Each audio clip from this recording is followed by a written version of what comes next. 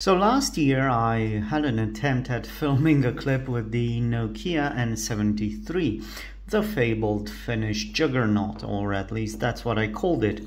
Sadly, that endeavor didn't work so well because the phone itself was a bit defective. Well, that's a bit of an understatement. Anyway, I'm nothing if not resolute, so in my staunch and relentless, maddening a search for weird, quirky, obsolete tech stuff, I stumbled across not one, but three Nokia N73. So I paid 12 euros for these things, and I got, well, they're currently disassembled because I've tested the whole lot of them. I have the back plates here, the battery covers rather, and I have also two batteries right here. So I paid 12 euros for these things, and well, hopefully some of them will be working. Well, actually, I know which ones will be working. This one has a cracked screen. This one is the better looking of the trio, but it doesn't start. And this one, well, sadly the worst looking of the bunch, is actually functional. Consequently, I have charged up the battery, well, one of them anyway, the better looking one, and it seems to be working just fine. So let me just put on the better looking back plate. I believe this is the one, and just turn it on and see what happens.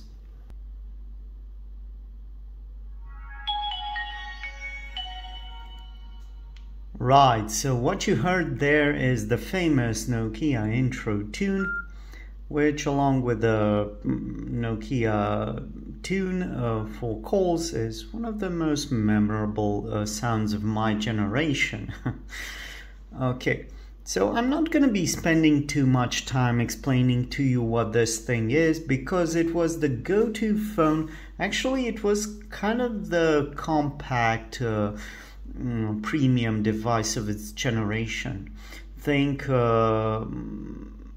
S23 from Samsung or iPhone 13 or whatever, you get the idea. So it was quite expensive. I remember at one point, well, for us Romanians anyway, it was around 300 euros, and that was through shady deals and grey market imports, or rather, I don't know, unofficial purchases of the device. What I would like to see is whether the camera works, and if the mechanical party trick of this phone is functional, meaning if you slide this lid here, the camera should start right up. Let's see if that works. Yes, it does indeed, but I don't know if the camera itself works. So let me just wait for a bit. No, it works, and it's supposed to have autofocus. At least that's what I remember.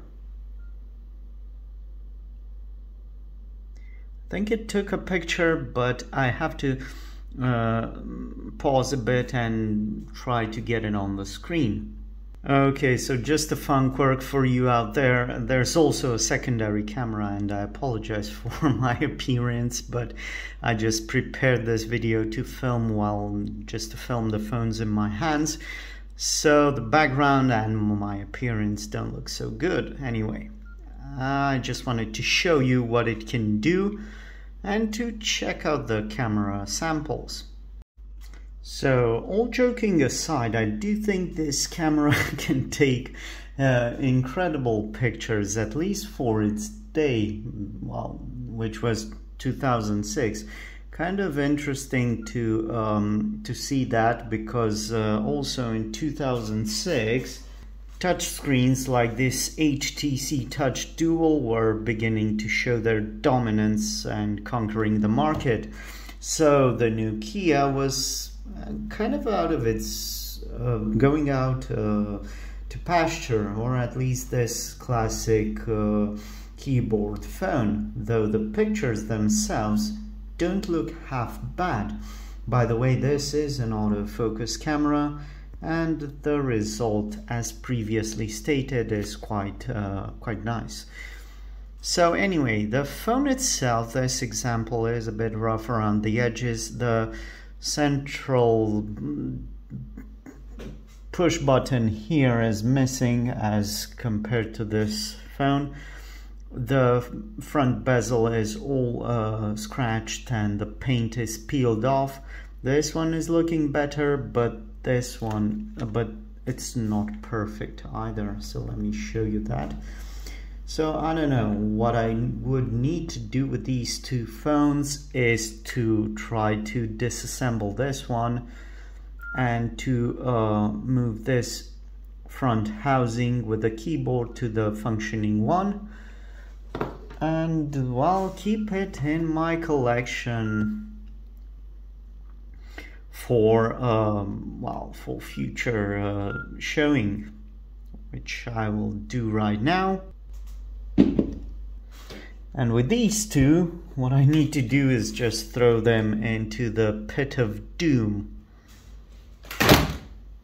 But anyway, this has been a brief revisit of the Nokia N73. If you want to see my original clip from last year, I will put a link right here. I hope you have enjoyed this, and please like and subscribe, because I'm going through my old quirky phone budget pretty loosely, and I paid for these things 12 euros. Money which I will never see back, unfortunately. I don't know, I don't feel like selling them. It might look like a rip-off, and well, until I make money from this YouTube endeavor, I'll be on a tight budget. Anyway, thanks for watching, and remember, I buy, own, hoard and collect weird, quirky and obsolete tech stuff like this handful of Nokia N73's, so you don't have to. Thanks for watching, and see you in the next one. Bye bye.